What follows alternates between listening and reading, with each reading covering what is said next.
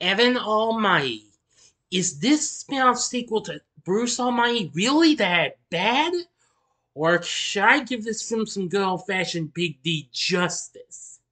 I think that's what I'm gonna do. Here's my review of Evan Almighty. Big D's Entertainment Rankings and Reviews.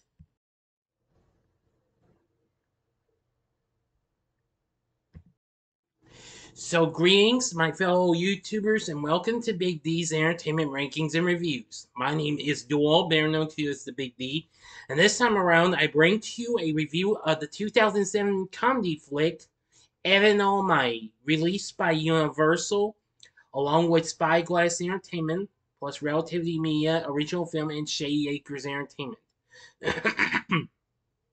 The film is a spin-off sequel to Bruce Almighty, which came out 4 years before. The film was directed by Tom Shadyac, who also helmed that film, written by Steve Carrell, based on the characters created by Steve Carrell and Mark O'Keefe from the original film. Now, the film stars Steve Carrell as the titular character, returning as Evan Baxter, and Morgan Freeman as God, along with Lauren Graham, John Goodman, John Michael Higgins, Jimmy Bennett, and Wanda Sykes. Now, the film is a modern-day retelling of Noah's Ark, which Evan reluctantly reenacts because God commands him to do so at the same time when Evan pursues a new career in government.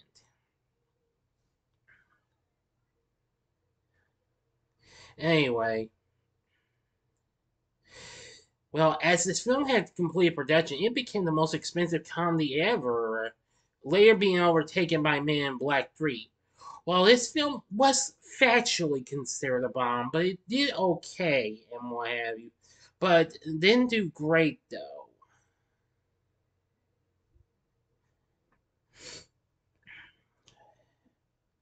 Yeah, but anyway, I'm just gonna say that I'm gonna go ahead and give you the story anyway. Newly elected to Congress, former local television news reporter Evan Baxter leaves his hometown of Buffalo and later moves to the community of Prestige Crest, located in the fictional town of Huntsville, Virginia, where his congressional campaign officially declares that he will change the world. Evan prays to God to give him this opportunity. His wife Joan also prays that she, Evan, and their three sons will be closer together as a family. On his first day at Congress, Evan receives a letter from his greedy boss, Congressman Chuck Long, who provides him with a prime office and gives the opportunity to join him as the junior co-sponsor of, well, to his city's Integration Public Lands Act, or SIM bill.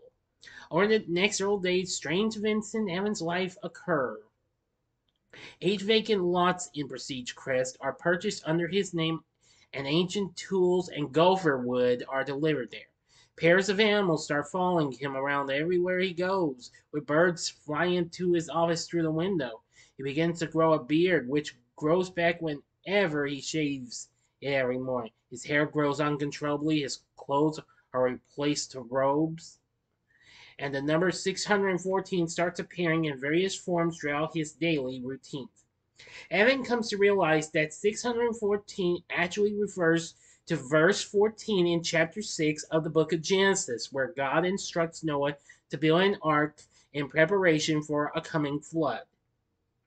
Although Evan initially rejects the idea, God himself starts appearing to Evan and assures him that a flood will come, and the only way he can change the world will be through building the ark. Evan decides to start building the ark with the tools and materials provided, giving him an opportunity to get closer to his sons, although Jones sees this as a midlife crisis. Although Evans still maintains his career in Congress, his appearance alienates his street staffers, and the animals that follow him everywhere become disruptive. God reappears to Evan and provides him a robe, and later warns him the flood will likely come midday on September 22nd. When God indefinitely exposes Evan's robe, Long fires him from Congress and he has his name removed from the Public Land Act bill. And if that wasn't enough, believing that Evan's gone insane, Joan leaves him behind, causing Evan to continue building the ark alone. Meanwhile, God disguises himself as a waiter in a restaurant and later speaks to Joan. and he assures Joan that she should see this as an opportunity for the entire family to get closer to each other. Joan is inspired and finally returns to help Evan finish building the ark together to prepare for the flood. On September 22nd, Evan's three staffers show him evidence that Long had planned to build Prestige Crest after damming off a nearby water source, but Long had cut many corners in building the dam. They suspect Long would do the same with the Public Land Act bill. With the ark finally complete, the animals board two by two, the police threaten to destroy it with a wrecking ball as it violates land codes and rain falls. I'm going to the ending now, so if you haven't seen this movie, I advise you to fast forward to the time below once I'm doing 5 seconds, okay? But if you've seen the movie, then continue. Here we go.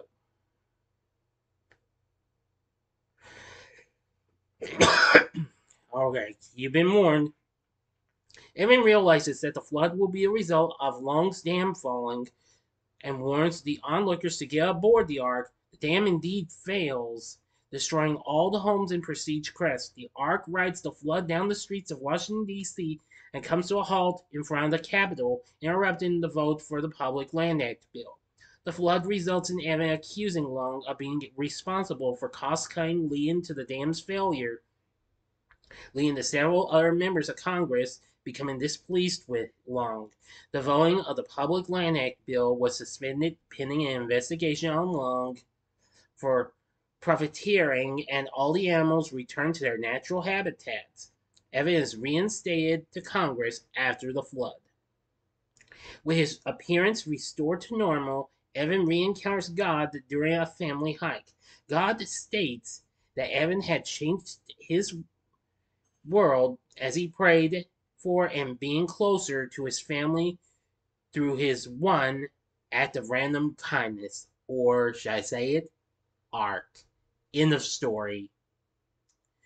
So, what did I think of Evan Almay?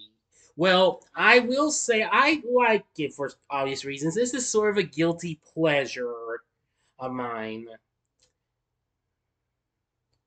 Anyway, now, again, as I said, this film didn't do too well, but it still did okay, but not great, though. It was well hyped, especially with churchgoers, and had doubled the budget of its predecessor, but it performed under expectations. It opened over 5,000 screens in 3,500 theaters and earned 31 million on its first 2 days, and the film earned 11 million, followed by 8 million on Sunday. The opening was less than half of the first film's 68 million weekend, which of course was 85 million counting Memorial Day. Well, the president of distribution for Universal at the time declared, "We never expected it to be much higher. It is not unusual for family films to open at a level like this and build. This film will have legs." The film managed to remain at the third spot at the box office in its second week before dropping to fifth place in its third week. Yes, unlike its predecessor, this film got a PG rating and not a PG-13 rating like Bruce Almighty did, so this was more family friendly. Now, internationally, it did well in Russia and Ukraine and what have you. The film did, however, manage to make it to 100 million in the US and 72 million overseas. So overall, the film went on to make 173 million worldwide. And according to Box Office Mojo, the film is the second highest grossing film in the category supernatural comedies with religious elements, directly behind its predecessor. Now, the film's gotten dissed big time, and it currently sits at 24% big time on Rotten Tomatoes. And they say big on special effects, but short on laughs. The film underutilizes a star-studded cast that includes Carrell and Freeman. Well, this may be true, but I still liked it for what it had to offer. It had some pretty fun moments and what have you. Now,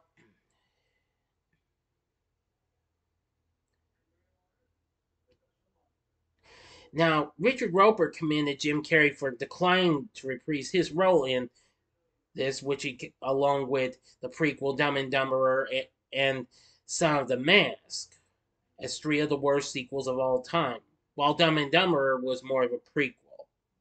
He continued, Evan Almighty is a paper-thin alleged comedy with a laugh-drought of biblical proportions and a condescendingly simplistic spiritual message. Peter Travers of Rolling Stone wasn't thrilled either. Seamlessly juvenile, pseudo-religious, mock sincere, and not that funny. But however, he praised Carrell, who projects the movie's only sense of mischief. But it's too little and too late. Oh well. It also it got nominated for 3 Teen Choice Awards, but didn't win anything. Same thing with the Razzies for Worst Prequel or Sequel, but it didn't win that either. But hey, I'm understandable with everyone's opinion, what have you. I mean, we're all entitled to our own opinions, as I've said before. But you be the judge. So anyway,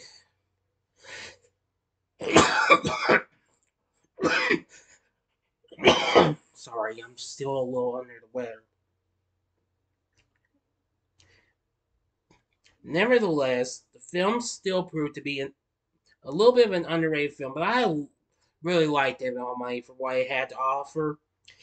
They brought back John Dabney, who did the score for its predecessor for this one, which that was good.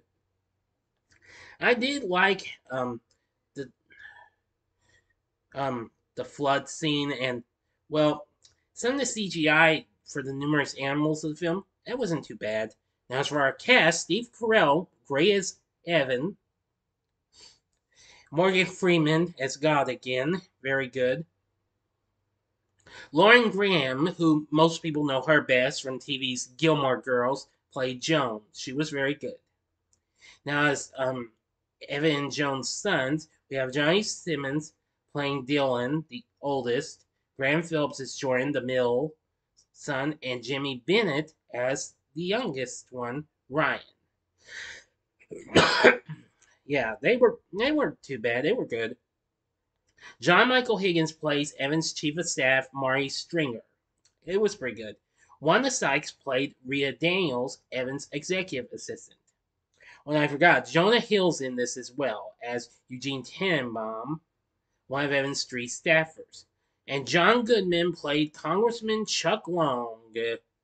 Yeah, boy. Now, this would have been the first time I'd seen Goodman play the bad guy and what have you. But he did pretty good, though. We even have Molly Shannon as Evan's real estate agent, who goes by the name of Eve Adams. There's others. There's a host of others in here, including Ed Helms, Harvey Presnell,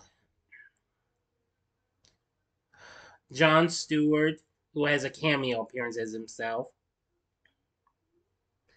Incredible. So anyway, so the cast isn't too bad here, but like I said, you don't have to take my word for it. You be the judge and what have you. So anyway, I still liked Evan Almighty for what he had to offer. Sure, it might not be as memorable as Bruce Almighty, but nevertheless, it's perfect. I think it's fun and a little funny for the whole family to enjoy. But would I recommend it? Well, I'd say just to be on the safe side, give it a one-time watch. If you're not satisfied with it, then just stick with Bruce Almighty. But anyway, but if you like it after your first time watch, awesome. So, what did you think of Evan Almighty? Let me know what you thought about in the comment section below. If you like this video, click the like button, subscribe, and be a part of the Big D Nation. Now, though I was saving this for the end of the month, I've decided I want to give you all an announcement. I am going to do a video tomorrow, and which was going to be my last video of the month, but since I've got a Q&A confirmed, I am going to push it up. So next time you will get my review of the Aladdin live-action remake, which I decided to do just one before Little Mermaid comes out, okay? So, if you like this, you may want to consider checking out my reviews for these other films. First off, check out my review of Bruce Almighty in the upper left-hand corner. The upper right-hand corner is my recent review of the 1980 sequel, Oh God, Book 2. Or if you haven't already, go to the bottom left-hand corner and take part of my Q&A. If you would, well, and leave some questions for my Q&A if you haven't already. Which that will be coming up in 1 week. And the bottom right hand corner is a button you can click to subscribe. If you like rankings and reviews on movies, TV, music, video games, etc., then I'm your guy. Thank you for watching. Until next time, I'm the Big D saying, see ya.